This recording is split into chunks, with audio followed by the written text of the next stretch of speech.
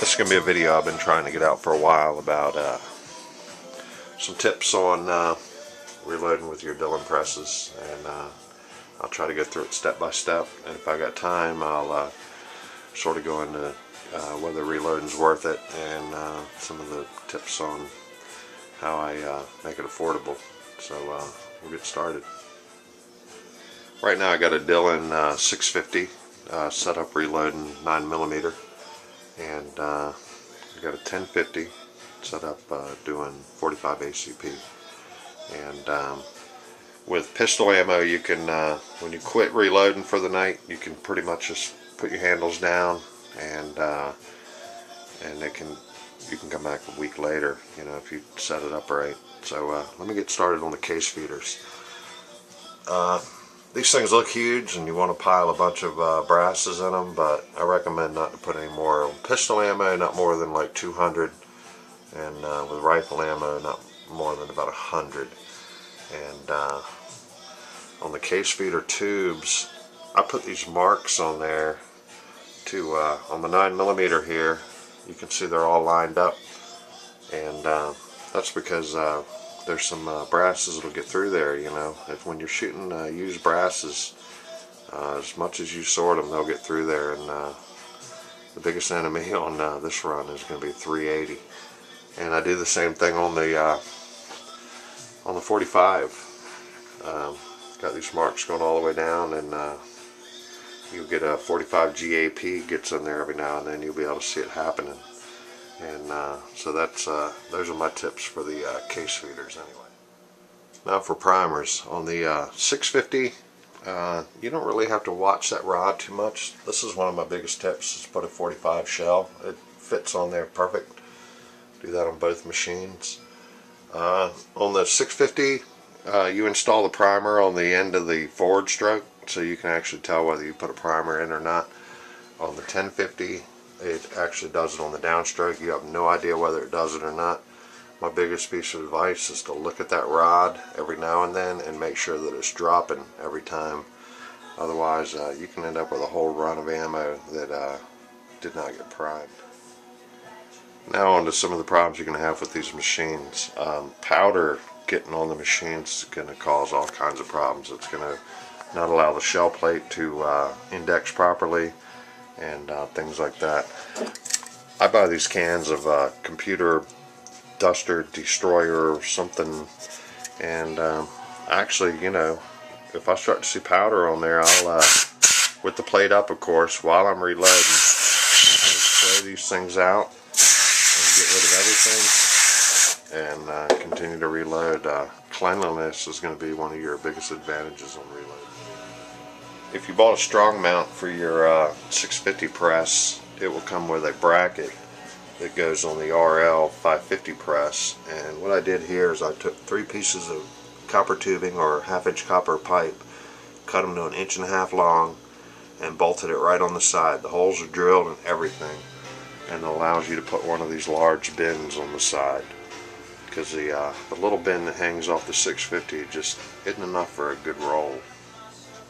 And for different bins to be able to use, these are Stanley bins. You can get them at Lowe's or Home Depot. I think they come in like 3 packs.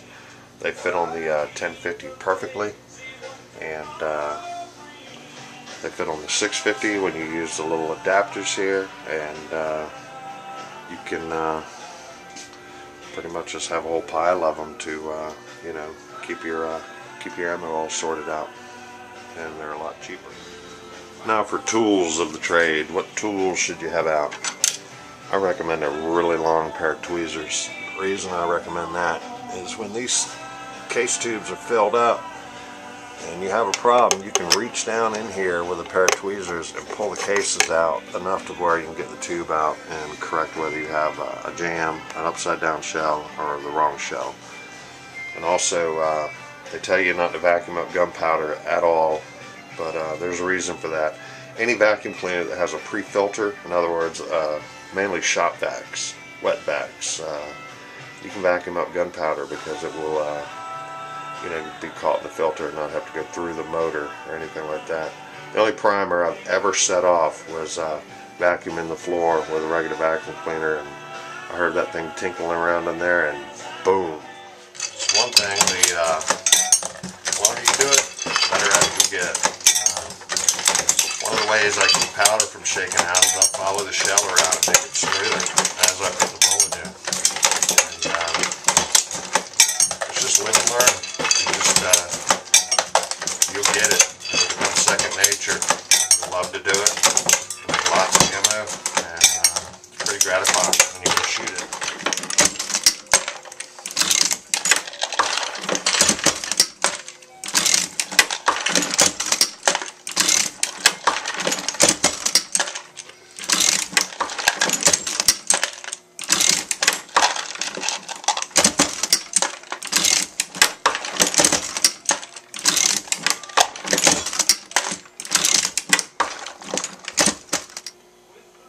So one of the things to watch for in your bins is gunpowder.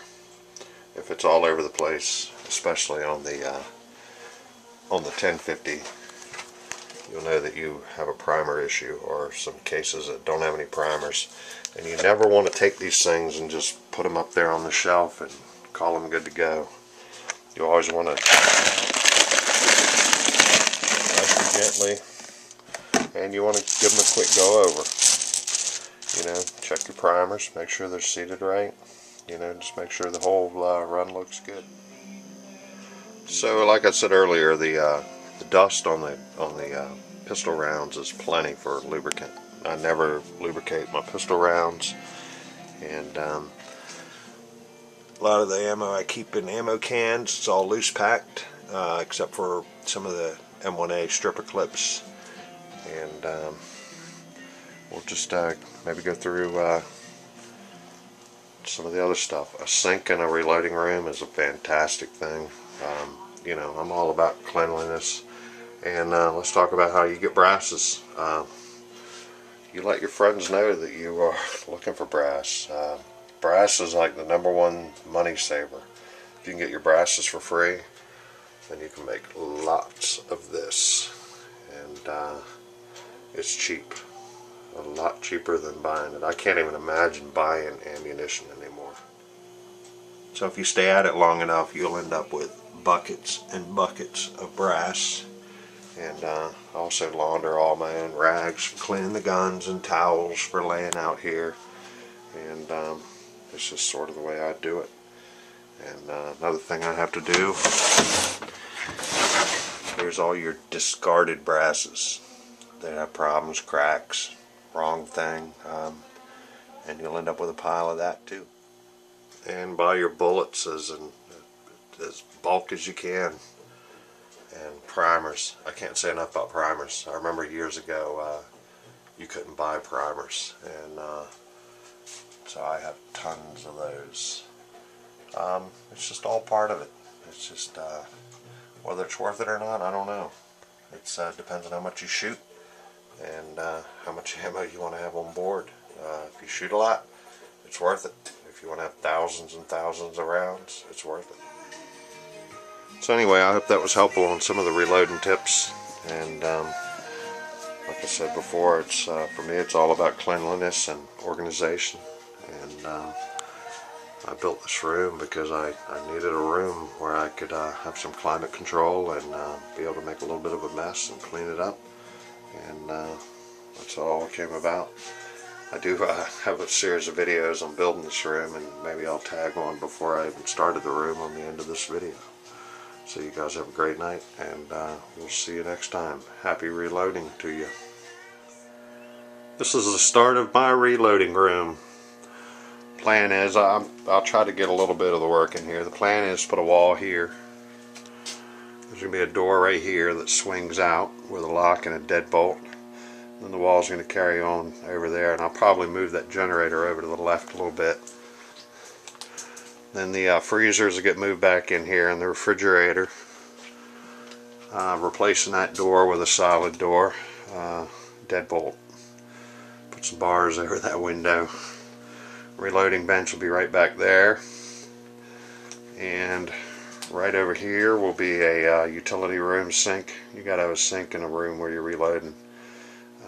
It just makes sense.